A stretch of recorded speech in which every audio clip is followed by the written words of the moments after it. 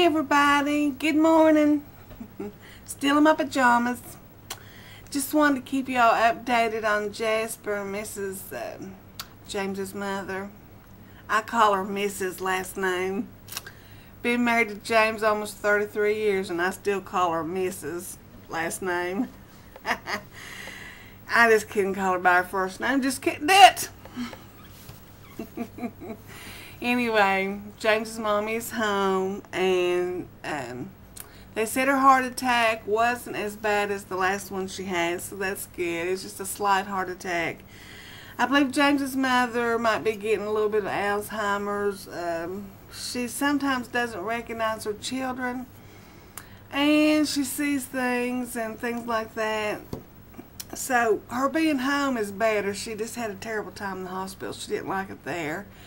And so her being home calmed her down a little bit, and James has got a brother and two sisters that lives down there near her, and they're going to take real good care of her. And now about Jasper, Friday, I knew immediately that he was getting sick again, and I tried to help him, and he would not let me help him. He just hissed and carried on and tried to bite me. And so I told James, I said, we're going to take him to the hospital. I know that it's time for that surgery. You know, we have been putting off that surgery and trying to avoid it since December.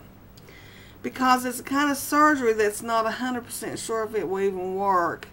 And it's expensive. James has not worked in almost a year, and well, it doesn't matter. He was going to have the surgery. And so we took him down there, and the vet said that they might do the surgery this weekend. I called. They have two hospitals, one in another county, and this one here. Well, I called both places all weekend long. Nobody answered. Called this morning, and Jasper is still down there at the original hospital. Has not had his surgery, and it's so frustrating. It gets me upset. You know what? If they were going to do that, I'd just soon bring him home. Let him do the enema on Friday, and then just let me bring him home and take him back. You know, because he's down there by himself, and, you know.